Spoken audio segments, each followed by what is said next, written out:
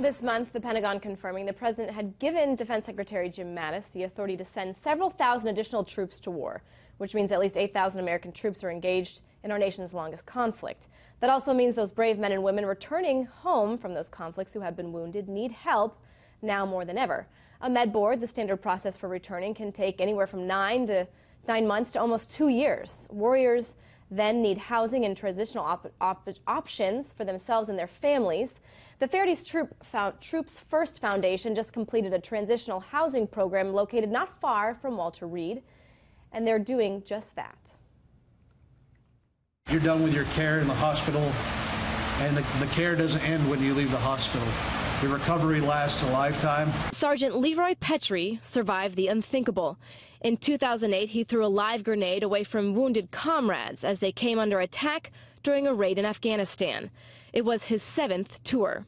Sergeant Petrie re-enlisted before retiring on his own terms, but not after a long road to recovery, suffering the loss of his hand and severe damage to both of his legs.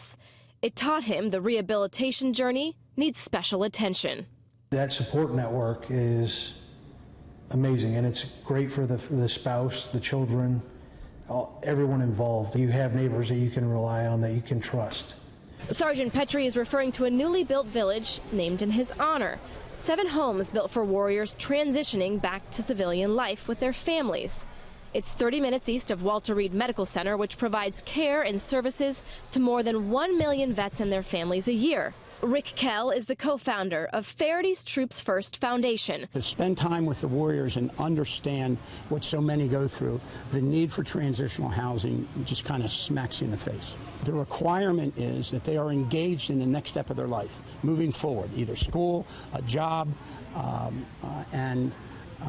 it's not a homesteading opportunity. They have to be defining where they're going. The first families got the keys to their new homes this week.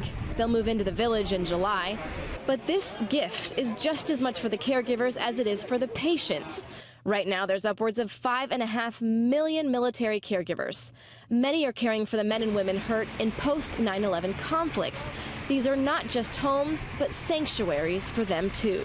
Caregivers deserve this housing as much as the patient needs it, and it hopefully makes the lifestyle easy, being that they're accessible. Ready?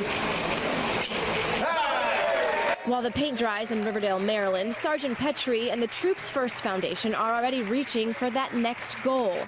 They want to replicate the village in Texas and California near other military hospitals.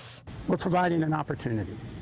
That's all we're doing. And when the last house is finished and ready for occupancy, the reality is we're on to next. Of course, if you want to learn more information about the foundation funding the Village of Honor, you can go to the website at the bottom of your screen, www.troopsfirstfoundation.org.